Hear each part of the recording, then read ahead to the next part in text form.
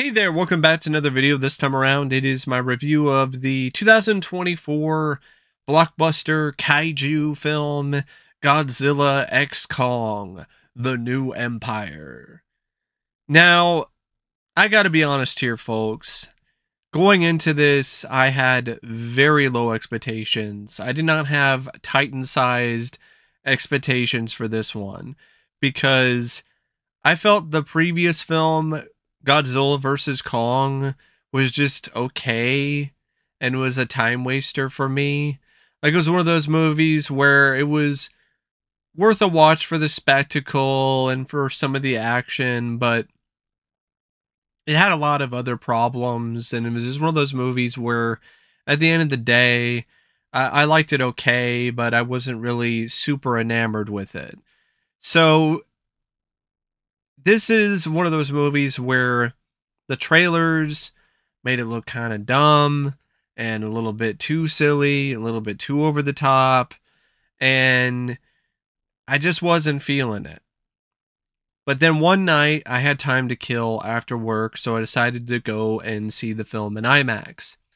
And I'm really glad that I did because I had a blast with this movie. Now, I'm not going to sit here and say that this film doesn't have any flaws. It does. It has some plot holes. It has some other issues when it comes to its script. But I had a hell of a good time with it. Like, I thought this was a really entertaining, fun, big budget, blockbuster, monster basher. This was, in a lot of ways, kind of like a main event for a wrestling pay-per-view, but this time around it's with Godzilla and Kong versus the Scar King with special guest referee Shimu. You know, like it was that's the kind of crazy wild entertainment value that I got out of this movie. Now, I know for a fair amount of people, they didn't feel the same way. I know there's some people who think that this was just lame and it was boring and it was just too dumb for its own good and didn't have that many redeeming values. And those opinions are valid and I respect them. But I really enjoyed this movie, despite the fact that, yeah, the human characters are kind of lame and not that well written, and there are some other aspects of the plot and the script that, if you think about it for longer than 5 seconds, it doesn't make a whole lot of sense. But it's one of those movies where there are certain moments in the film that are just so insane, wild, and crazy that, to me, it kind of makes up for it. Also, it's just a fun movie. Like, it has a good pace to it, and there's a lot of other elements that I felt were actually legitimately well done when it comes to this film. It's directed by Adam Wingard, and I think he did a really good job with this. I thought he did an amazing job directing it, at least to me personally. I know there's some people that will disagree completely when it comes to Adam Wingard and his place in this franchise in the Monsterverse, but I think he's right at home here, and I really want to see what he's got up his sleeve and what he's got in mind next, because this is just a really fun film, even from a visual perspective. Like, you can tell that Adam Wingard has a lot of passion and love for kaiju films and for this franchise and for Godzilla and Kong, and that really does show when it comes to the various different sequences involving those two characters in this film. And I just think it's a really well shot film in a multitude of different ways in terms of just showcasing the larger than life visuals, the kaiju battles, even some of the scenes in the Hollow Earth, the stuff with the psychic tribe, even some of the sequences near the end when it comes to the battle with King Kong and Godzilla versus Scar King and Shimu in the city. I think it was Rio. I think it was de Janeiro. And I just think it's a well-directed film, well shot. The scenes that involve Godzilla and Kong fighting each other, like the sequence that takes place uh, in Egypt, right where the pyramids are. I thought that was shot with a lot of spectacle and with a lot of genuine size and scope to it. And it's one of those films where the direction isn't going to win any awards, but when it comes to really putting you inside the action, when it comes to showcasing the sheer size and magnitude of these titans duking it out, or the various other battles that Godzilla or Kong get into throughout the film, or even some of the stuff involving the human characters and their craft and them trying to survive the chaos. It's just a movie that doesn't let up visually. Like, it's very stimulating. It's very consistently stimulating when it comes to its visuals. And the camera isn't stagnant, it's not slow, it's not just staying in one place. And I just like the energy of it, and I just think it's a well-directed film overall for the kind of movie that it is. The screenplay by Terry Rossio, Simon Barrett, and Jeremy Slater. This is where the film falters a little bit. I appreciate that there is more of a focus on the monsters this time than some of the other films in this series. And I think the human stuff, it's not great, but I personally found it to be a little bit more tolerable than some of the other human subplots in the previous Monsterverse movies. I actually liked Trapper. I liked his character, who in a lot of ways is very heavily inspired by the G.I. Joe cartoon. So he's like a G.I. Joe from G.I. Joe, and or some guy from an 80s action show. Definitely had a lot of those vibes with that character. Bernie, the podcaster guy, honestly, it was just one of those take it or leave it kind of things. I didn't find the writing of the character to be that obnoxious and annoying, but that's just me personally. I kind of felt the same way about Dr. Eileen Andrews and her daughter, Gia, the deaf girl. The whole relationship between the two was sweet, but there was a lot of cliches with that, with the whole like, oh, I don't know how to communicate with her, and she's distant, and she's feeling like she's out of place in this world, and she goes and meets more of her own kind in the Hollow Earth, and there's this drama about whether or not she's going to stay there, and you know that that's not going to happen, so it just feels drawn out and just unnecessary when it comes to the drama, and just forced when it comes to a lot of the emotion that's behind those scenes. But the monsters are the highlight here. And I see the criticisms when it comes to Godzilla and him not being in the film a lot, and Godzilla basically only having an extended cameo. But for me personally, I felt the approach worked, because Adam has explained this. Adam has said that Godzilla is hard to get close to, and Kong is more human in a multitude of different ways. So Kong is a character you can really connect with more on a deeper level versus Godzilla. And so that's why I don't mind Godzilla being, in essence, this this underlying force throughout the story, because I feel like Godzilla, it's not like he's completely worthless or useless, and his presence in the film is nothing but fan service to me. Like I feel that his presence is still very valid and very necessary, and I think the approach of having it be short but to the point, I think works.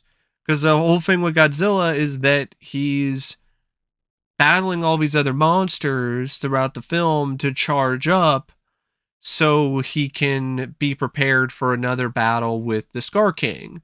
Because the previous time Godzilla fought the Scar King, he got really messed up. So Godzilla is just fighting these other monsters to really to really provide him an upper hand in another battle with Scar King, or at least enable him to be on the same level. So, in essence, Godzilla is leveling up throughout the film, which I didn't mind. I know some people, they don't like the stuff with him sleeping in the Coliseum and him being like a cat. I thought that was charming. I liked that. But that's just me. I thought it was pretty cool that you would have scenes with Godzilla being cute, curling up in the Coliseum, but then him being a total badass and suplexing Kong in front of the pyramids. You know, it was one of those things where, okay, you can make Godzilla cute and badass at the same time. All right. And with Kong, I really liked the focus on his character, and I really liked his arc and how he grew throughout the film. I liked what happened with him in Suko, the mini Kong, and the antagonistic connection and relationship that the two had with one another. I like the scenes where Kong goes to the Scar King's kingdom and just wrecks shit. I like how Kong, in a lot of ways, he just becomes even more of a titan than he was before. You know, he's got the bionic arm. You know, he's got all this other stuff, and he's still got that axe from the previous movie, but then he's got all these other things. And I like that Kong evolves as a character and just becomes someone that you genuinely root for. And I think this is like the best version of Kong that I've seen in any film, because of the depth that this Kong is provided by the writers. And some of the craziest and the most unexpected and the most insane scenes in this movie have to deal with Kong. Like the whole scene where he uses Suko as a flail, just using this little baby monkey and just wiping the floor with these other monkeys with another monkey. That shit was batshit crazy, and I loved it. And I also liked Mothra's inclusion in the script. I felt that Mothra had a presence. I felt that there was a reason for Mothra to be there, and I felt that it was fine. I didn't feel that it was just something that was tacked on, but that's just me personally. I didn't really need a really large, major focus on Mothra in the script. I was fine with what was going on with Mothra, and I liked how in a lot of ways she was kind of like the friend or the girlfriend who's like looking at the two boys just fighting, and it's just like shaking her head, just like, come on, would you two stop fighting? We've got work to do. And I like this stuff with Mothra at the end where she saves the humans and gets involved in the wild, crazy finale in the Hollow Earth, which I thought was really creative and a lot of fun. It's a zero gravity fight with Godzilla and King Kong versus Scar King and his minions. I thought that was a really fun sequence. But even though I do like a lot of things about this film, I would have liked to have had a little bit more shots uh, with Godzilla and King Kong working together versus Scar King and Shimo in the climax, in the final fight. I felt the final fight wasn't completely a letdown for me, but it was something where I would have liked to have seen a little bit more. Like Kong get a few more shots in and Godzilla get a few more shots in, stuff like that. But that didn't really necessarily affect my enjoyment of the film that much because there's just so much about it that I really, really liked. The battle between Godzilla and Kong in front of the pyramids is like one of my favorite things that I've seen this year. That was a literal wrestling match. That's what that was. That was a WWE match between two big superstars. I mean, complete with like pocket sand and all this other stuff. I mean, Godzilla suplexing Kong was just pure insanity. It was incredible. And it was just a movie that, yeah, this script had some dumb stuff, had some plot holes, like the whole attack on the compound, and there's Scar King's imprint on the wall, and you're like, wait a second, how did that happen? How did he sneak in and do that when he was supposedly on his way to the Hollow Earth? And I guess he was already there, and it just, that was a little confusing. Kong's mecha arm, he does like give Godzilla a massive uppercut with it, but I still would have liked to have seen him do a little bit more with it. So that was a little lacking. Also, the human stuff, well, I don't think they're as much of a focus as they were in other films in the Monsterverse. Other than Dan Stevens' character, the trapper guy, I really would just like to see more scenes with Kong or Godzilla. I don't want to see nothing but nonstop monster fighting because I think that would get old after a certain point. I think there's only a certain amount of monster bashing and focus on Godzilla and Kong that can really make a cohesive, let alone compelling narrative. So I feel that human characters are kind of a necessary evil, but maybe have Trapper and a team that has varying personalities. Maybe not have the stuff with Gia and the doctor lady and the podcast guy.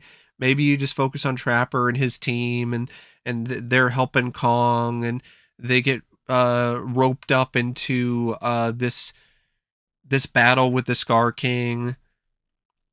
That way you can flesh out Trapper's character more.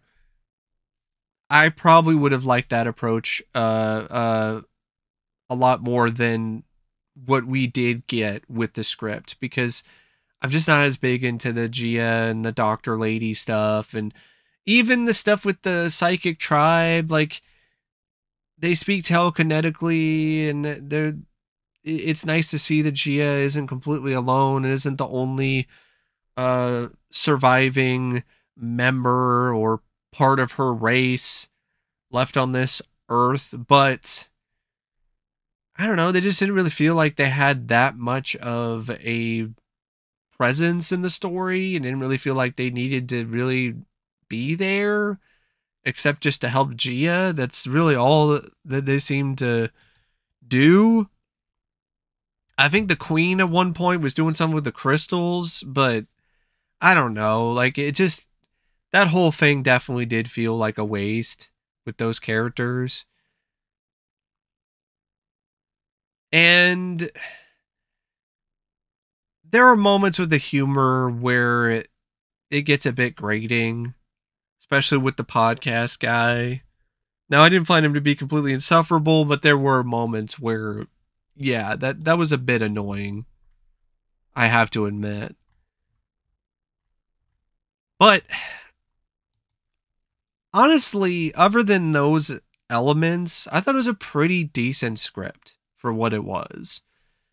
In a lot of ways, this screenplay and this story and this overall film, it's a moment movie.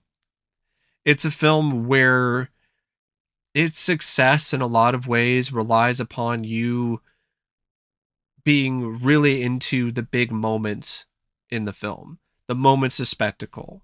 If the moments of spectacle don't really wow you as much, or they don't really stick with you as much, then it's not going to be as inherently satisfying or fun of an experience because the moments kind of fell flat. So if the moments didn't really get you and get your adrenaline pumping, then yeah, I can see why some people would find this script and this overall film to be a bit lacking or dull in some ways. And I think it's definitely not a story that has nonstop monster fighting in it or monster action. I think that is really overselling things. So I definitely wouldn't go into this film with that expectation in mind because it's not that. And I will also admit one more thing about the script. The Scar King, despite all the build up with this character, it didn't really feel like Scar King was as much of a threat as he was built up to be. So I think that was something that the screenwriters could have worked on.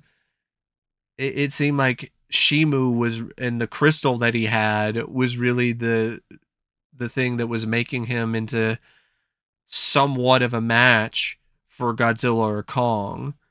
And I just feel that maybe he should have had some more of his monkey army involved in the finale, or oh, he's got Shimu, but oh, here's a twist. He's also got someone else, some other monster under his control that he breaks out just in case of emergency. You know, it's already a wild and crazy movie in terms of its script and the overall approach to it.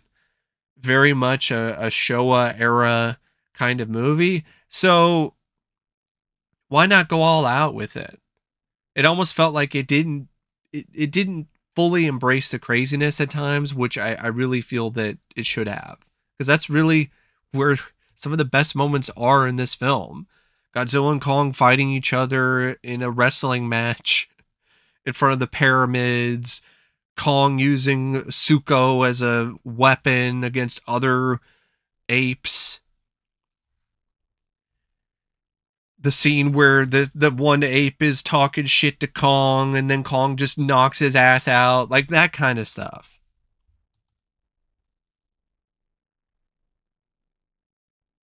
Now, when it comes to the cast, I mean, it's fine. But Dan Stevens, to me, as Trapper is the only major standout. I honestly really liked his character. I liked his performance. You could tell he was really having a blast playing this character. He had a lot of charisma. There was a certain charm to him that I really liked. That's why I wanted to see more scenes with him instead of Rebecca Hall and her dumb Karen haircut. Why do they keep giving these women these awful looking haircuts? What are we doing? Rebecca Hall doesn't need to look like Karen from the next block. Like, that's not needed. We don't need her to look like, excuse me, can I speak to the manager? Like we don't need that. We do not need Rebecca Hall to look like a Karen. Um, Brian Tyree Henry, I like him as an actor, but this character is just very bland, and I'm just mostly indifferent on this character. Like I don't have any like extreme feelings again with this character, negative or positive. This character is just firmly in the middle. It's like this character exists. This performance exists. There's not really a whole lot I can say about his performance. It's not like he was particularly awful. It's just it's not a character that I'm really that big into because there's not really a reason to really bond with this character or really connect with this character on a deeper level. Um, Kaylee Hottle as Gia. I mean, what can I say about this performance? Like, she doesn't really say anything. She's, deaf, and she does an all right job. I wouldn't say all right. I would say she does a good job emoting despite not saying lines of dialogue. But there's only so much you can say about a performance like that because there's no dialogue. Alex Ferns is Mikhail. Fala Chen is the Iwi Queen. Rachel House is Hampton. They were fine too. But definitely the stars of the show this time around were Godzilla and Kong. And I really liked that. I liked that they took that approach this time around. They're like, yeah, no, we're not going to make the humans the stars. We're going to really make the kaiju the stars of the show, because that's what the audiences want. That's what people are looking for out of the movie. They don't want to be like, oh man, I want to see the humans. I want to see the humans more. Like, no, a lot of people's criticisms, I think, of the previous film was we want to see less of the humans. We want to see more of the kaiju, and I definitely agree with that. And I think the writers here, they listen to those criticisms. And I know, speaking of criticisms, I know some people have pointed out that this could have just been a Kong sequel, since it's more of a Kong film anyway. And why is Godzilla there? Godzilla could just be there as a cameo, or Godzilla can not be there at all. And my thought process is this. The last film was a huge hit for the studio. And these crossover films, they just have more appeal to wider audiences, especially audiences overseas, especially if you're going to have Godzilla in there as well. So it's not going to do as well financially if it's just a Kong film. And I think that's the perspective. And I don't necessarily agree with it, because I would have been totally fine with it just being a Kong film and having more scenes with Kong and Zuko and having more stuff with Scar King in terms of building the character up, and having Kong be the one, along with Zuko and maybe Trapper and his team, take out Scar King and Shimu. Like, I would be okay with that. That would be fine. But at the same time, I like the fact that you have Godzilla in this, and I would feel that the film would be missing that epicness, that awesome size and scale that certain scenes in this film have with Godzilla and Kong together. And that's why, even though in theory I'm okay with it being a Kong sequel, I like the fact that it isn't, because you get those scenes with Kong and Godzilla, especially the one with them fighting in front of the pyramids. And I don't want to trade that for just a Kong sequel, but that's just me personally. And the film also has some pretty decent technical aspects. I feel it's got some nice cinematography by Ben Saracen. The editing by Josh Schaefer I thought was pretty solid, although at times it can be a little bit wonky, especially when it comes to some of the scenes involving so many different monsters at once, and also the humans and Mothra at the same time. Like, some of the stuff near the end, it got a bit messy visually. The score by Tom Holkenborg and Antonio Di Lorio, I thought it was fine. it's very synth heavy. It's very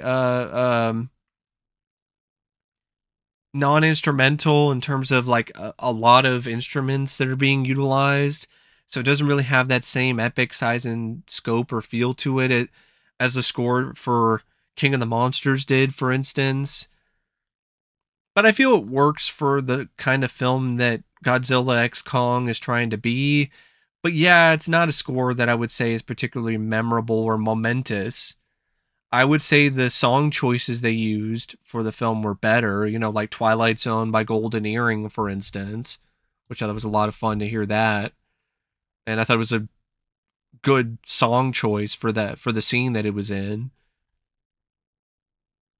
And I feel that it's pretty fast paced. It's 115 minutes, but I didn't feel like it was that much of a slog. I felt it went by at a pretty good pace. There was a decent balance between the monsters being involved, whether it was Kong or Godzilla versus the humans. I didn't really feel that it was too human-centric at times. I felt there was a better balance of monsters and humans here, and that definitely did help the pacing. And I also felt there was a good balance of action versus establishing the plot or dealing with the humans or dealing with other non-action centric sequences. And yeah, I just gotta be honest here. I really had a lot of fun with this film. I had a blast with it. It was just a big, crazy, over-the-top monster basher for the ages for me. It's the kind of film that begs to be seen on the biggest screen possible. And I know for a lot of people, it's a total whiplash when they're comparing it to something like Godzilla Minus One. But to those people, I want to mention the fact that the director and the writer of Godzilla Minus One saw this film and he had fun with it. He thought it was an enjoyable movie. He thought it was entertaining. Like, I'm actually going to quote him here. I'm going to look up his quote here real quick because I think it's a good way to kind of sum up the film. To be perfectly honest, it is the words of the writer and director of Godzilla Minus One. Because there's a lot of people saying, oh, well, after Godzilla Minus One, we get this dumb, over-the-top, stupid Godzilla Kong movie. Like, why? Why can't it be more like Godzilla Minus One? And I'm like, well, the guy who did Godzilla Minus One, Takashi Yamazaki, yeah, he saw it. He said, I was able to watch the big movie early. It is super fun and gorgeous. Be sure to watch it on the big screen. And yeah, I agree with him. It's super fun. It is. It's got flaws. It's got some plot holes. It's not perfect, but it's fun. And I think there's a place for Godzilla Minus One and its serious drama.